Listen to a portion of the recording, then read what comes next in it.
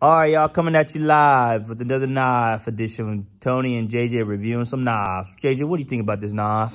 That's pretty cool, dude. I mean, that's pretty cool. Okay, this knife is actually from my dad, and as you can see, it has some serious wear and tear on it. This knife is about, I don't know, 18 years old. My dad's used it, and just, oh, wow, the clip on this really, look at this.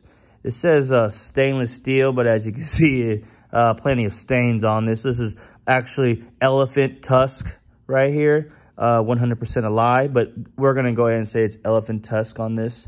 Oh, wow, look at the pearl on this, Jays. They don't make them like they used to no more, huh, Jays? Yeah, they don't. Yeah, I mean, look at this. Look at this. Oh, my God, razor sharp.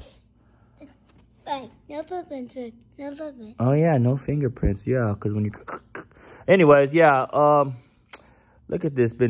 Chris, my friend Chris, he's to come by and give this a sharp. This thing's a little dull. Yeah, but like, turn around.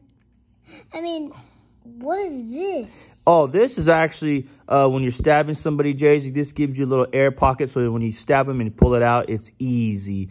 That's 100% a lie. But go ahead and check this out. Wow, they don't make them like they used to no more, Jays. Yeah, they don't. This is actually not brass. This is actually gold. Also 100% a lie. But yeah, 1 out of 5, I give this knife a 5.5 just because it's my dad's. But look at even this button right here. It's just worn out, ladies and gentlemen. Just worn out. But you know what? They don't make them like they used to no more, Jays. So, yeah, they don't. So what do we need to do?